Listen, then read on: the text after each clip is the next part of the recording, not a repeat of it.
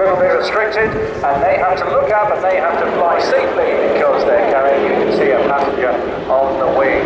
Again, sent off for the paint party. It takes hours and hours of preparation to fly these aircraft, and they get to do it by some neat little modifications like an extra pair of ailerons on the wings as well, just to help them through it. But they're going to go up, they're going to go down, they're going to go inside out, and those girls really are going to walk around the wing. Nikita, the third of the girls on the wing, has been with Breitling Wing Walkers since 2013. She's a psychology and sociology graduate of Cardiff University. She comes from an aviation family. Her parents were both in the RAF. Her father currently flies for an airline. Right ahead. Nikita, believe it or not, is a newly qualified teacher.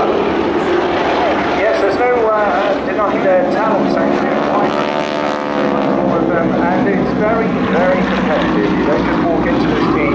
There's quite a selection procedure, and an awful lot of people would like to do it. And that same goes very much for the pilots, although leading the team as the chief pilot, Martin Carrington. He's got somewhere in the region of 8,000 hours now, and he's just had so much fun leading this. Dave Farrell also with the team. Now, Dave is an interesting guy. He used to run a garage over in Essex, so if you had a dodgy motor, he was the man to get an MOT from. How about that? They've changed formation.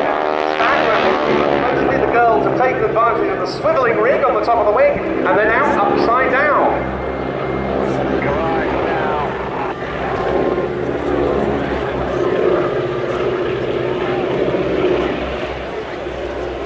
As they come past, the number 3 pilot in the team is Steve. It's a fantastic operation.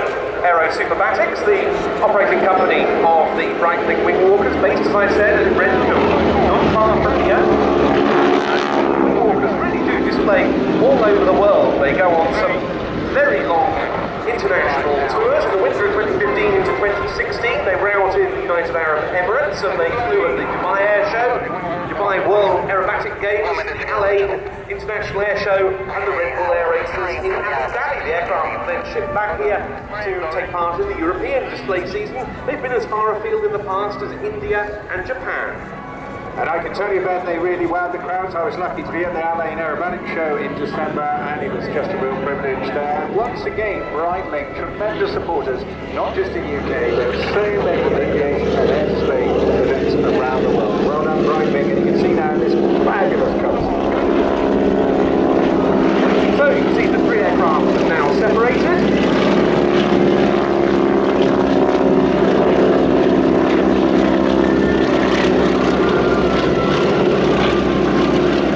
And if you look very carefully, the girls now on the leading edge. This almost incredibly strong breeze, absolutely fearless and brave. Tremendous stuff. Give them a